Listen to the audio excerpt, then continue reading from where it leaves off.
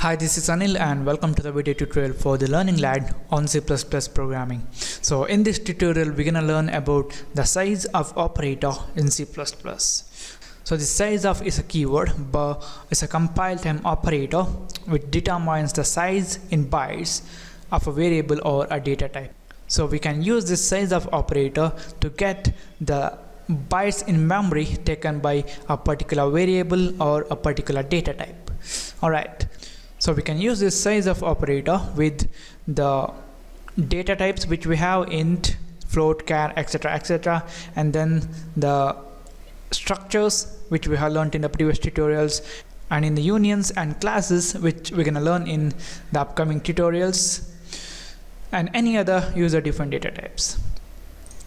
And to use this size of in your program, we need to write size of and then a pair of parentheses.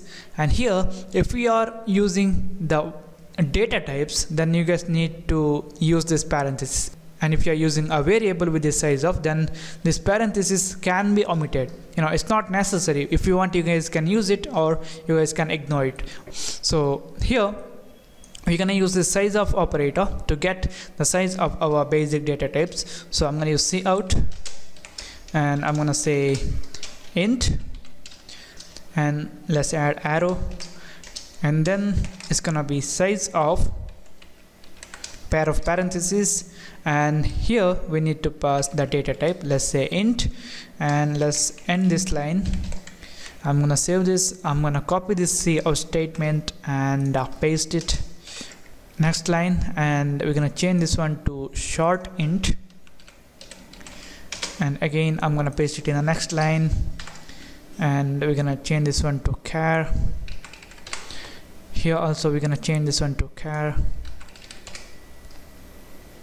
short int, and I'm gonna paste it in the next line again, and let's say it's gonna be float, and here also I'm gonna change this one to float. Okay, that's enough. You guys can use it with any data types or any variables. So I'm gonna save this, I'm gonna build and run.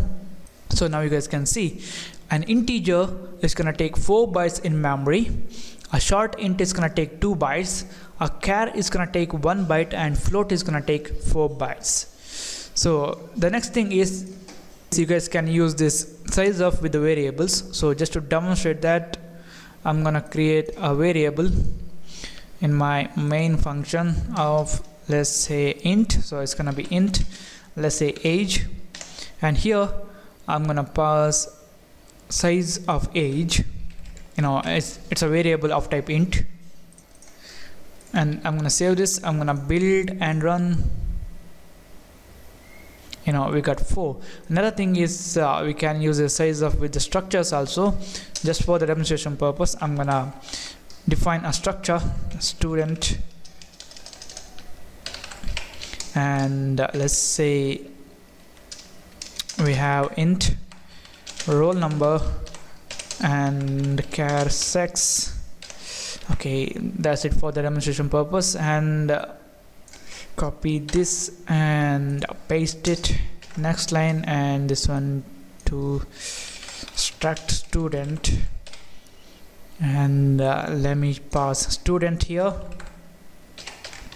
And if I build and run, we get struct student takes 8 bytes.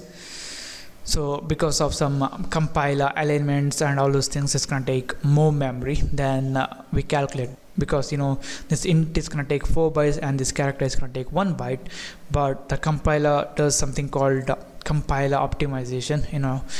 Because of that, our program can be executed faster, and that's why some more bytes are inserted.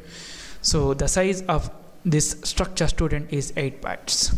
So this is it, guys. This is about the size of in C++. Thank you for watching, and don't forget to subscribe, and I'll see you in the next tutorial.